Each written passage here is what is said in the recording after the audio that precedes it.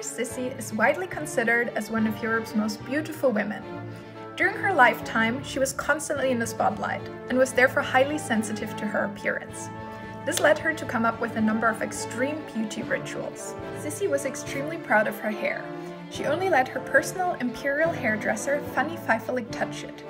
Every morning, Fanny would brush her hair for 3 hours and would have to give a precise account of the number of hairs that had fallen out while brushing.